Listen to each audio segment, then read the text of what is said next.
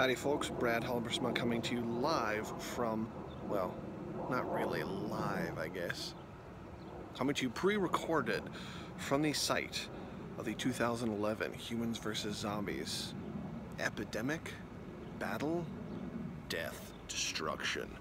Here we are, none other than the flagpole where it all began. This is where a bunch of teams of humans gathered up as a massive horde of zombies poured from this flagpole and down the hill in front of me. Bring more to you in just a second. And here we have the path that started it all, as zombies poured down this path, heading towards that little tiny bridge there. All these tables had been set up as a great barricade to ward off the horrors that approached. And many a horror was it.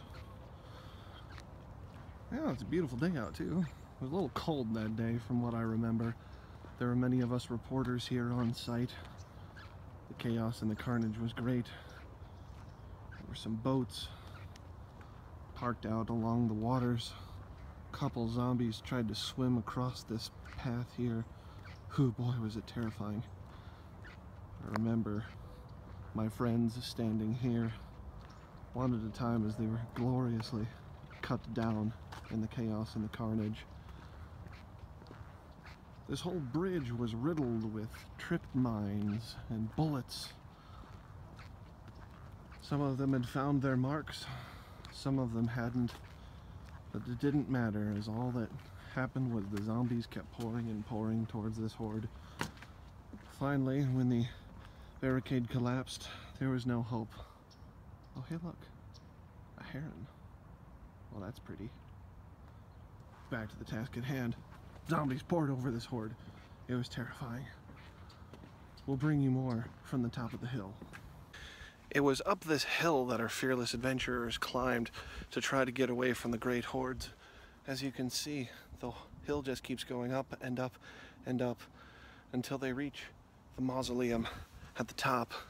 Some of these trees around here were ripe for climbing as people tried to get away, but they couldn't.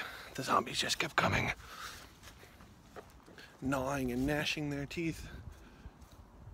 This looked like a perfect spot for someone to hide in the trees, but they weren't safe. No one is safe. Even down at the bottom of this hill, the last resistance gathered. There was about 4 people all tugged into a corner.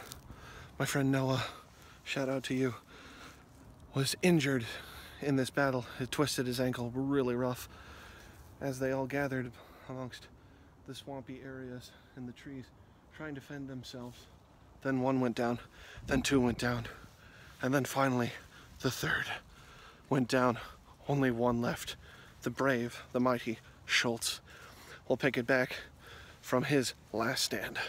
Again, this is the site of the last 4 as they fought their brave fight. Alas, it was not to be.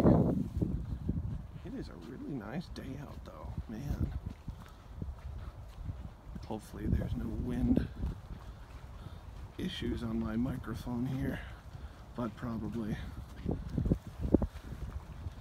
Here you have it, folks.